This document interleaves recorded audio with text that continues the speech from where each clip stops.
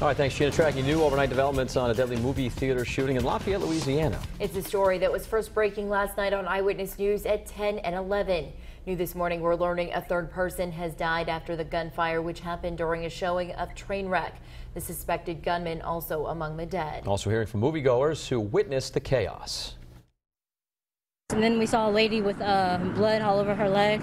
I just grabbed my child and we just all ran. This morning, we are learning more about the investigation into exactly what happened. Eyewitness News reporter Todd Wallace joins us live in studio with those details. And Susan and Patrick, police say the man stood up inside the Lafayette, Louisiana movie theater Thursday night just as the previews ended and the lights had dimmed for the movie Trainwreck. And then, according to one witness, he pulled out a handgun and began shooting.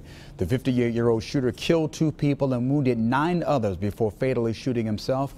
The victims range in age from late teens into the 60s. Authorities say they have the gunman's name but are withholding it as the investigation is continuing. The shooting occurred 6 days after the conviction of James Holmes in the Aurora, Colorado theater shooting.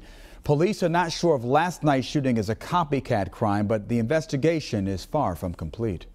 Just standing up, just shooting at the whole crowd for who knows what. Out of an abundance of precaution, we wanted to make sure that there were no devices. We did blow up a package, a suspicious package. No explosive devices were found.